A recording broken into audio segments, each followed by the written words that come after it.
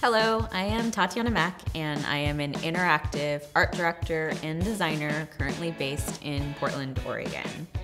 I am really passionate about reflecting the diverse communities that we live in through my work, which means creating designs that are both inclusive as well as accessible. I've always really been intrigued by the role that art can play in reflecting our social landscape. And I realized I could be doing more as a designer to follow that ethic.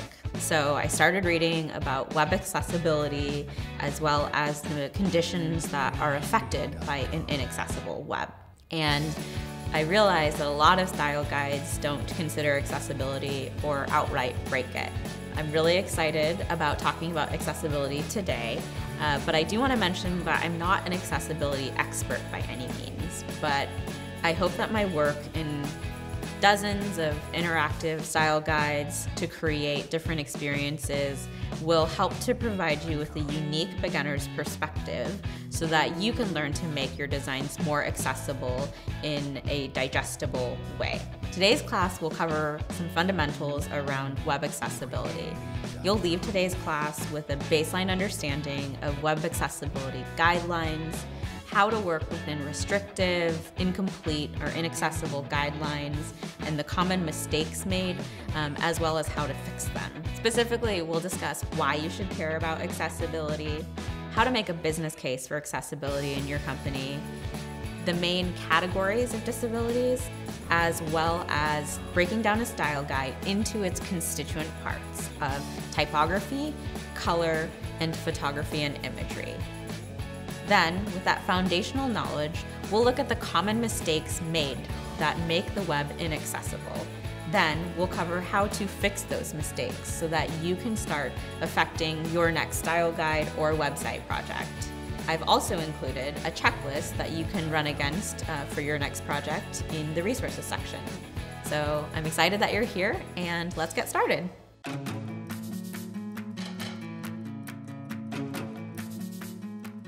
So you might be here because you've heard some buzz around #ally or A11Y, which is a neuronym for accessibility, or you just might want to do more in order to create accessible designs within your team. Regardless of the reason, I'm just excited that you're here and hope to equip you with some key ways to improve accessibility in your designs, and encourage you with reasons why accessibility matters. Reason 1, accessibility is for everyone, not just disabled folks. In fact, accessible design improves the experience for everyone. For those who don't require special needs, it just makes the experience easier to use. So it's of a universal benefit. Accessible design is often conflated with the term universal design, and they're not equivalent. Universal design expresses that a design should be as universal as possible and work for as many people as possible, recognizing that some designs won't work for everyone. Accessibility, on the other hand, starts with the specific special needs of different folks and designs from there first. Accessible design is often synonymous with inclusive design, and effectively both terms mean that you're starting with the special needs and building from there so that you're including everyone. So the end goal is to make sure that all designs are accessible, and eventually accessible design and universal design will be one and the same. But until we reach that level of saturation, it's important to consider the unique needs of people in order to maximize their experiences. There's this misconception that people who require accessible design are a small subset or a niche population. That's not true. Of the 7 billion people in the world, roughly 15% of people require some sort of accessibility considerations because they suffer some sort of impairment. That equates to being about 1.14 billion users who are affected and who could be having a negative user experience because you're not considering accessible design. That's a huge number. Reason 2, accessible design can provide huge economic gains at little to no additional cost. Accessible web standards intersect with a lot of other standards, such as SEO, or search engine optimization, legal considerations, technical considerations to make your site more performant, and responsive web best practices. So, if you're making improvements to your SEO that are accessible, you'll gain the benefit of both at little to no extra costs. I think that's what we call a BOGO. Accessible design also increases the number of overall users, which can lead to increased engagement and increased conversion, which ultimately leads to more revenue. I think that's what business folks call a good return on investment. Reason 3, unfortunately, because a lot of brands neglect accessibility standards, the brands that consider accessibility are set apart.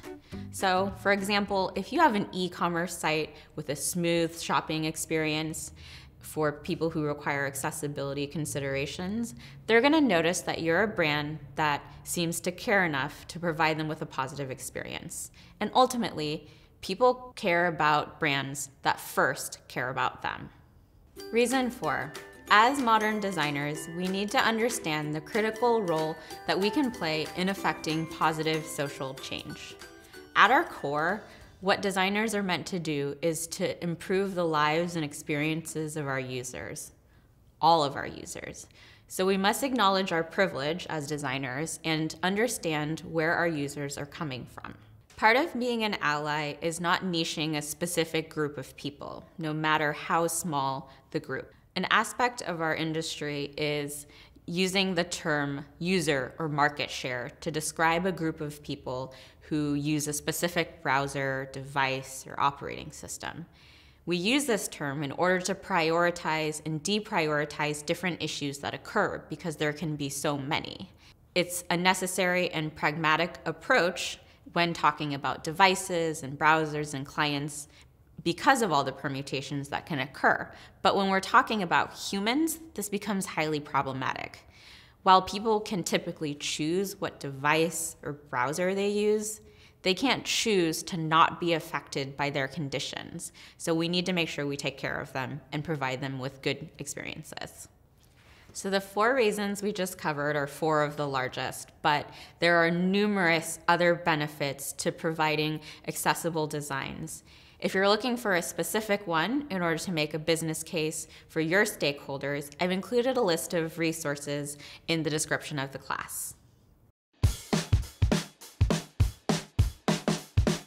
Before we dive into style guides, we'll want to lay a basic foundation of accessibility. We'll start with the categories of disabilities, the modes of disabilities, the types of assistive technologies, or AT, that folks rely on, as well as the web standards against which accessibility is measured. Laying this foundation will help to ensure that we're asking the right questions as early as possible within our projects. Let's start with the main 6 categories of disability: visual, auditory, motor, physical, neurological, cognitive, and speech. Users who are affected by visual impairment typically rely on screen readers or screen magnifiers or adjusting their browser settings. Auditory users are hearing impaired, so they usually rely on visualizations of audio content, such as closed captioning.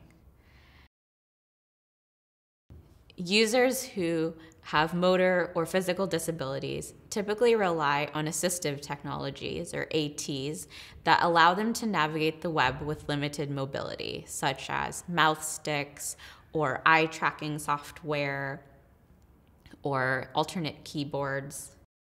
Neurological conditions can vary greatly based on the specific condition your user has, but a common one to consider in terms of accessibility is seizures. Folks who can experience seizures can be triggered by excess motion, so they'll often rely on reduced motion on their devices, which is a setting, in order to prevent these instances. Cognitive disorders, such as autism or Down syndrome, can vary greatly, like neurological disorders. So it's important to understand how these users are affected by the flow of content, for example. Lastly, it's important to note that this list of disabilities is not exhaustive, and that users can be affected by more than one. These conditions aren't mutually exclusive. So users can have very compromised experiences. So as designers, we should ensure that we're maintaining that empathy and understanding and always seeking to learn better, more accessible ways to improve our designs. So the conditions I just described are all permanent, which means they'll affect the users for the rest of their lives. But as we mentioned before, making designs accessible helps everyone, not just disabled folks. So it can help people who are temporarily or situationally affected by that disability. For example, if we create a design that's navigable by one hand, that can help someone who is situationally in need of that assistance, such as someone who's holding a baby. Or it can help someone temporarily, such as someone who has recently broken an arm. And of course, someone who is permanently affected. So someone who only has one arm. Now, for people who have access to both arms, using that site will just be faster and easier, and they probably won't notice any difference at all. And I'm pretty sure that's what we call privilege. Here, I want to mention that there are guidelines against which to measure our accessibility standards. The World Wide Web Consortium, or W3C, publishes the Web Content Accessibility Guidelines, or WCAG, and it is a really robust set of guidelines that could fill up an entire class. But for today, what you need to know is that they exist, that they're the North Star for accessibility, and they are ultimately what we will be going over in our recommendations today. So now that we've established a baseline understanding of accessibility, the what and the why, let's talk about how we can implement accessibility into our designs by way of style guides. Something important to mention here is that I am a believer in design as a part of design systems. And what that means is I believe that design should be treated like a framework instead of a set of rules and regulations to abide by. And I believe in maintaining the spirit of the style guide as opposed to the letter law of the style guide. This dude does not abide, especially in the name of accessibility. When designing for web accessibility and digital design in general, it's impossible to maintain control of all the different combinations of devices and browsers, so we'll probably be breaking some rules in the following section, and that's okay. Style guides can range quite a bit in terms of how much they cover. Large corporate style guides can be 200-page tomes that are really great for getting to high shelves, whereas your local bodega might only have a 5-page style guide. Or maybe that's only here in Portland. Regardless, style guides cover the same types of sections. Today, we'll be going through typography, color, and photography and imagery. We'll discuss the common types of mistakes made within those 3 sections, as well as ways to fix them and make your designs more accessible. Type is typically the first section of a style guide. Well, after the 17 or 18 pages of appropriate logo usage. And its importance and priority makes a lot of sense. Type is the way that we receive our content, and fonts are like the clothes of our content. But type can be complicated because its origins come from print. So many of the nuances that were created for print don't come across very well digitally and can cause accessibility issues. The main purpose of type is to provide you with the content, so it needs to be legible and clear. The W3C WCAG calls for type to be perceivable and understandable. That's the main measurement against which we will measure our examples today. Example 1, your style guide calls for your paragraph type to be size 12. which is too small. The first thing to do to fix that is to increase your paragraph text to 16, or better yet, 20. Then, from there, make your header tags proportionally increase based on the criteria outlined in the style guide. It's important to remember here that your users ultimately have control over how large the text renders on their device.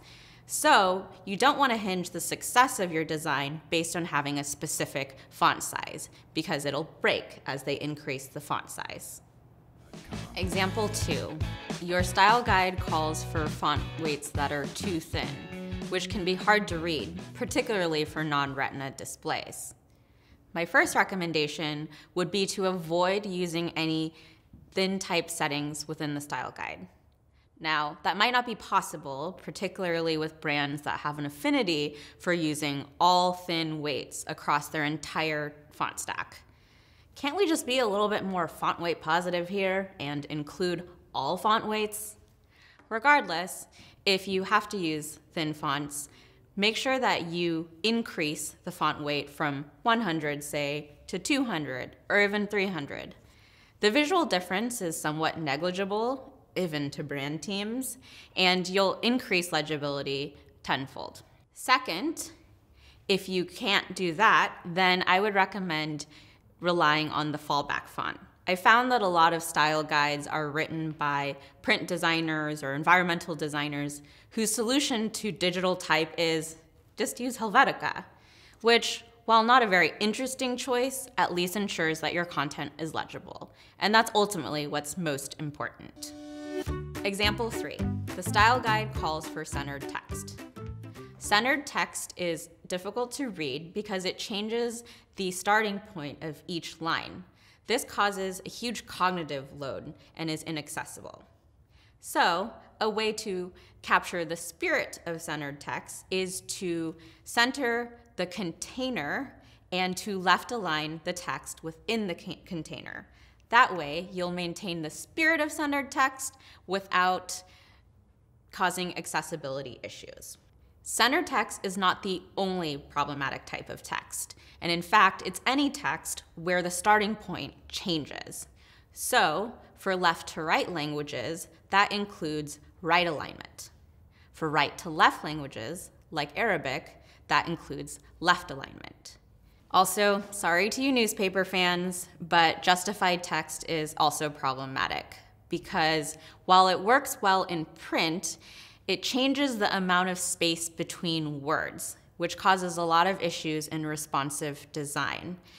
For people who have cognitive disorders, it can cause something called blurring, which makes it very inaccessible and difficult for them to read. So a way that you can capture the spirit of justified text is to wrap your text in a container and add a background color or an outline so that you can capture the spirit of the justified text without causing accessibility issues. Example 4, style guide calls for a lot of all caps text.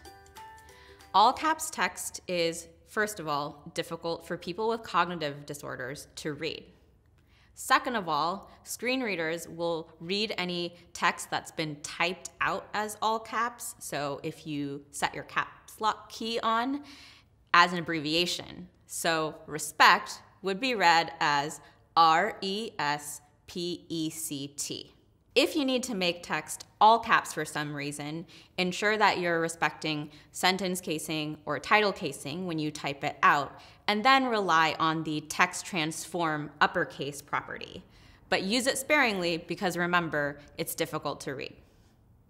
Example, header tags are used to only convey visual differences and not to convey content hierarchy.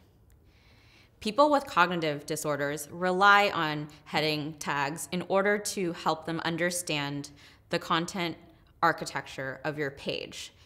People with attention deficit disorder or memory challenges will rely on header tags to quickly skim the page or remind them where they are. So if you're just using it to convey visual differences, this can cause a really confusing user experience for these users. So, by all means, avoid using header tags just to convey visual differences. Make sure that your content is in sequence and utilizes all of the heading tags in order. Additionally, HTML5 included some very helpful HTML attributes that help to clarify different types of sections. This is super helpful for screen readers because it provides additional context for what type of section the user is in. For example, article or section can help add additional hierarchy to the heading tags, so use them. Example, link stylings are only differentiated by color. Now, there are a small subset of colors that you can use to differentiate your link stylings from your body copy and from the background. But that window of colors is very narrow, and it's likely that your style guide doesn't include those colors. So instead, I'd recommend you avoid that altogether and ensure you're adding an additional styling to differentiate links from body copy. The most common and widely understood is the underline. The underlining will ensure that your user knows that it's a call to action, which will help to differentiate it from the body copy. Secondly, you'll want to make sure that you don't use the underlining property for anything else, because that can create a lot of confusion for your user. From a content perspective, you want to ensure that you're linking an appropriate part of the phrase. The reason for this is because users can utilize the screen reader to gather all links from the page to gain a quick overview of all of the links that you've included. What that does is it removes links from their context. So it's very important that isolated, those phrases can describe two things. One, what is it? And two, where are you taking me?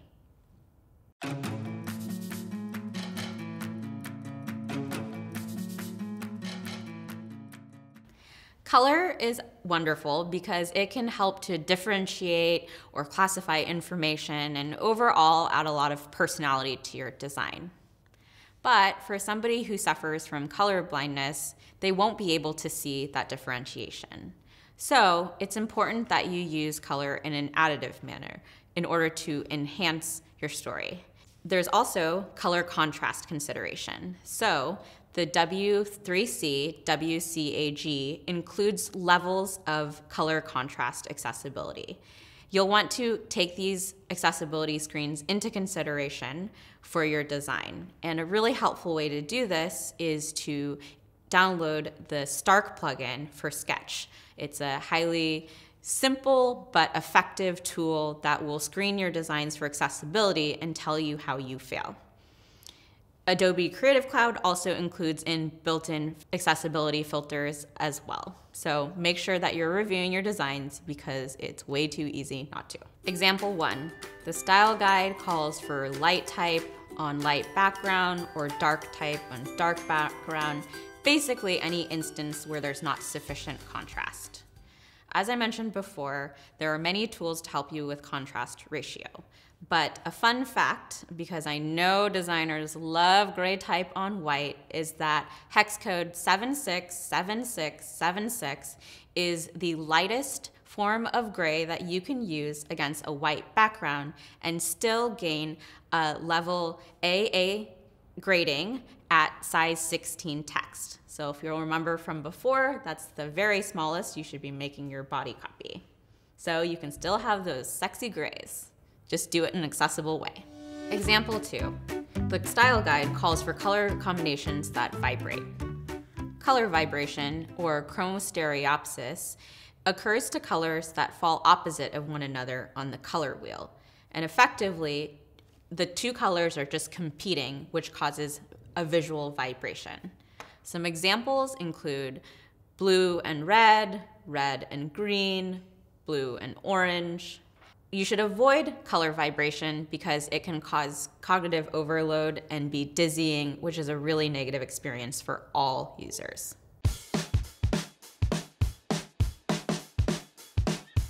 Imagery, like photography, illustration, and iconography, can really help to enhance your story.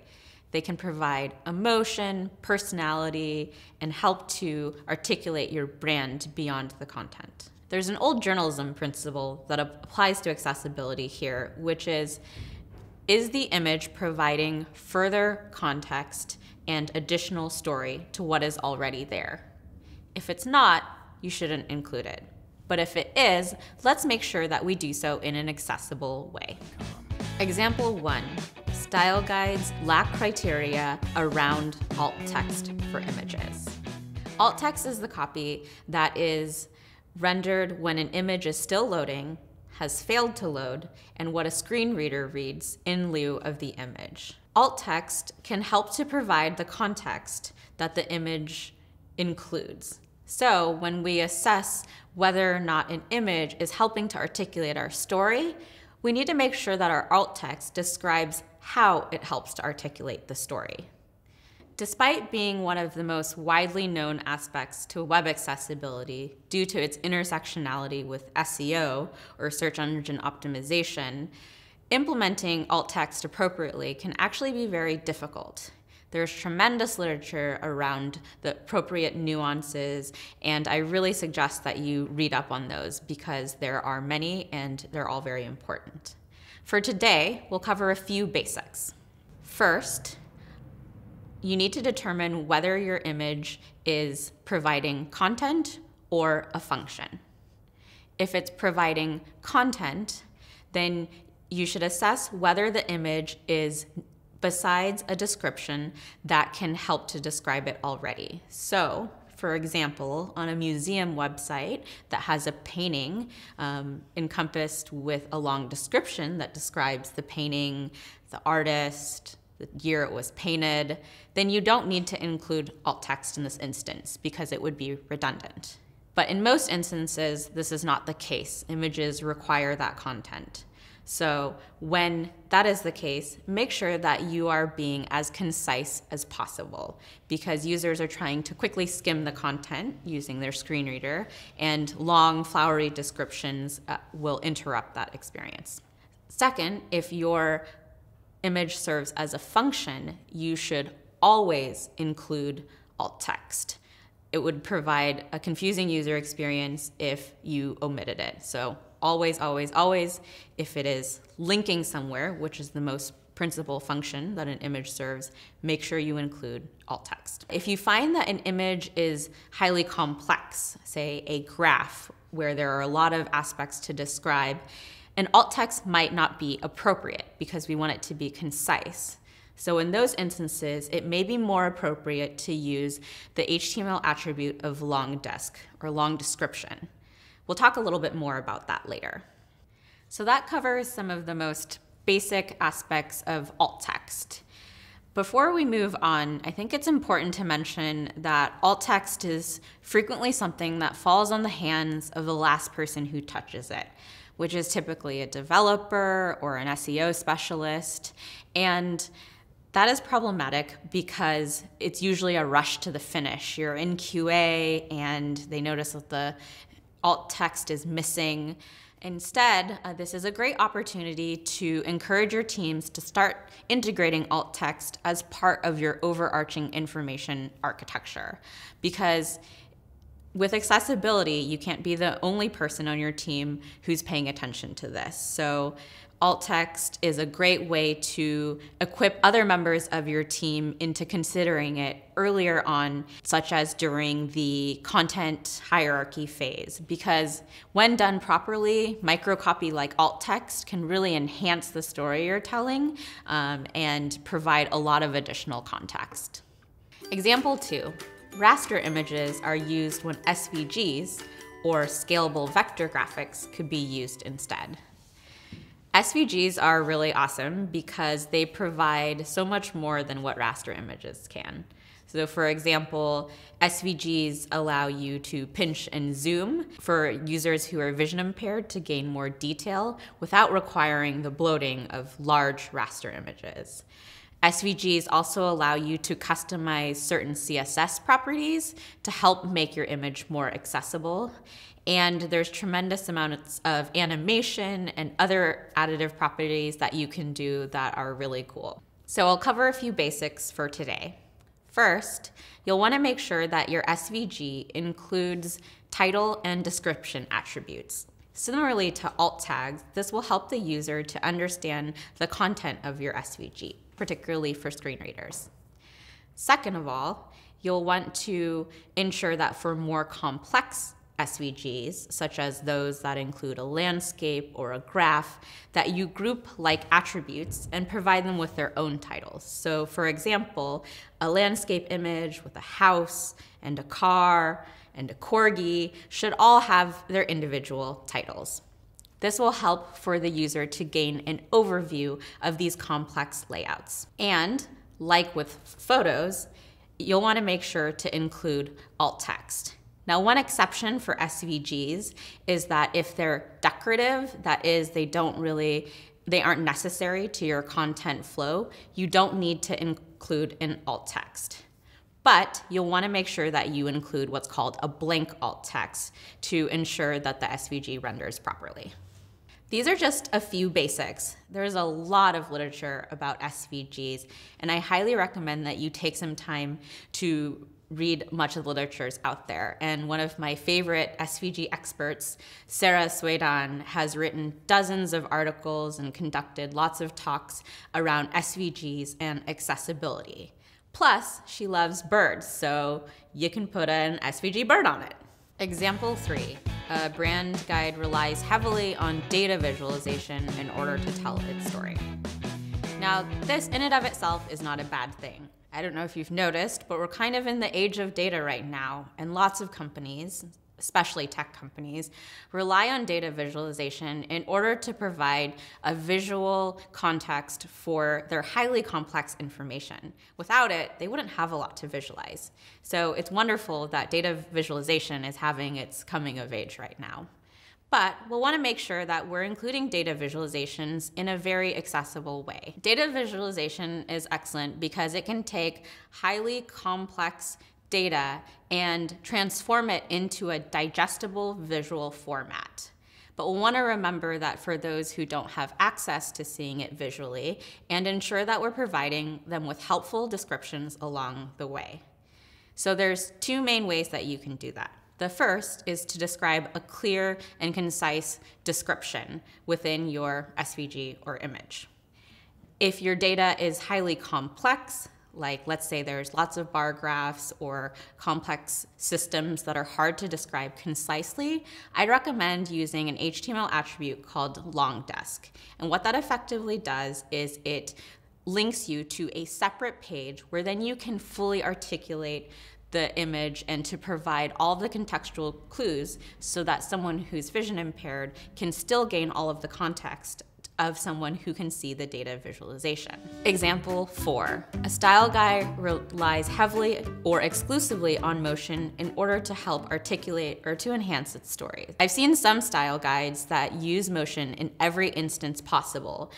I'm sure you've seen sites that rely heavily on parallax, and this is problematic because it can cause a lot of motion sickness for people who have vertigo, or it can cause cognitive issues for people who have disorders like autism. But motion, when used in moderation, can really provide a lot to your story and a little bit of whimsy. So there's two basic rules that you'll want to consider around motion. First, does it enhance the story you're trying to tell? And second, can the story hold up on its own without it? If you answered yes to both of those questions, then by all means proceed. But the reason why it's important to make sure that the story is still coherent without it is that users have access to turning off motion in what's called reduced motion. Effectively, what that does is it removes interactions like parallax or bouncing, all of those interactions that we've become so familiar with today, in order to reduce some of that motion sickness that can occur. So you'll want to make sure that your experience still stands true even without the motion. We just covered a lot of information there, but we really only focused on 3 main aspects of style guides, which are fonts, colors, and photography and imagery. There's a wealth of information out there that we didn't cover today, and I'd highly recommend that you deep dive into it. I've included a couple of my favorite links in the resources section. But please read, evangelize, ask questions. The accessibility community is very welcoming and excited by anyone who is excited about accessibility. So onward. So you've assessed your design against these accessibility standards, and now you're ready for the next step, which is to send your design off to the powers that be. If you're agency side, that can mean sending it to your client's brand team, or if you're software brand side, sending it to your C-level stakeholders. Regardless, you are probably a little bit nervous because you've technically broken some rules. There's two scenarios that can happen, and I'm gonna walk you through both. Scenario one, you send it off and it gets approved. Nice, you just stuck it to the man. Scenario two, you get caught. Luckily, I've spent a lot of my life watching legal procedurals, and that's gonna come in handy here because you're gonna treat this like a legal transaction. First, assess the rule of the style guide. Check that you actually broke the rule. If you did, then cite the W3C WCAG accessibility guidelines that have been broken by the style guide. Express how this negatively impacts your user. I find that it is really helpful here if you can find access to the specific data for the company, because that allows you to turn the user into an actual, tangible number. And if you can associate that number with engagement, or better yet, revenue, then you can associate a specific dollar amount. Sometimes you just gotta show them the money. Lost. And if you still find that you're getting a lot of pushback, I find that it's helpful to try to strike a compromise and to get on the phone with the brand team, for example. It's important to note here that with accessibility, it's not about the quest for level AA perfection, though that would be great. So if the brand team is pushing back heavily on a specific shade of gray that you know not to be accessible, then try to make it as accessible as possible while getting it through, because access is about ensuring the user gets the information. And if it never goes live, they won't get the information at all. This process can seem like a lot, especially if you're the only person on your team that seems to care about accessibility. But I promise that with each conversation that you have and each rule that you describe to your team, it'll get a little bit easier each time. So keep carrying on. So a lot of what we've discussed today has been in the context of working within an existing style guide.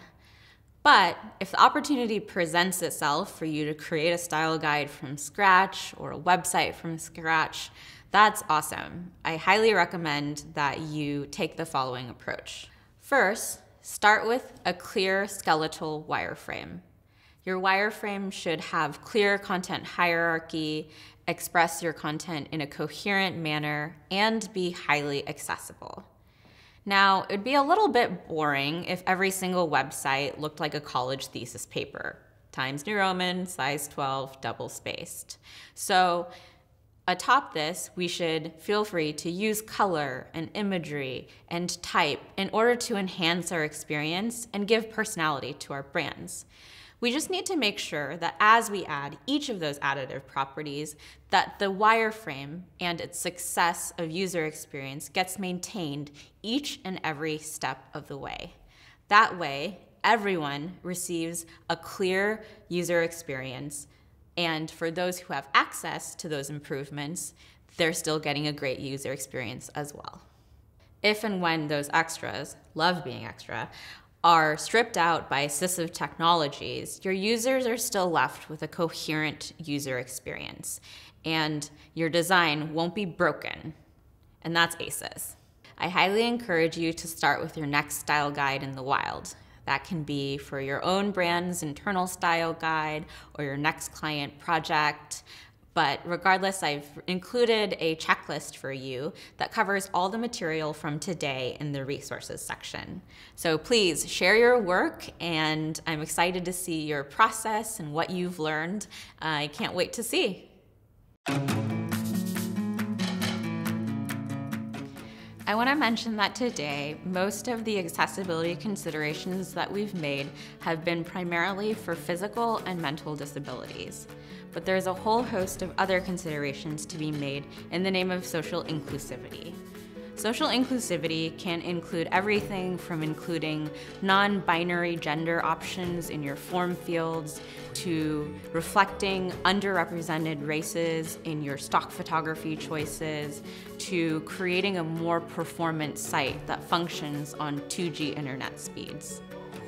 It can be easy to be overwhelmed by the number of considerations to be made, but I like to remember that it's not about perfection. Instead, it's about taking small, incremental steps each and every day. So it can be as simple as improving a form on your website or starting a conversation about how to be more accessible with your team. Every step that we take moves us forward in this fight for a more accessible web. And with the technology ever evolving, we really need to keep this quest of perfection in mind. And in fact, the W3C WCAG will release its 2.1 release later this year. It's been about 10 years since the last one's been released, so there will be a lot of new information to learn and new ways to innovate within our space. Other ways that are innovating for fun, that are accessible, are CSS Grid, the work they're doing to create editorial and dynamic designs will allow us to have our cake and eat it too. The designs will be interesting, but they'll more importantly maintain their accessibility through their content hierarchy, and that's a really great thing. Being a good ally means being resilient as we continue this quest for making a more accessible and eventually universal web. As the role of technology expands in our users' lives, it's important that we make sure we bring all of our users along in a way that's both equitable and responsible. Thank you so much for watching my Skillshare class, and congratulations on becoming an ally.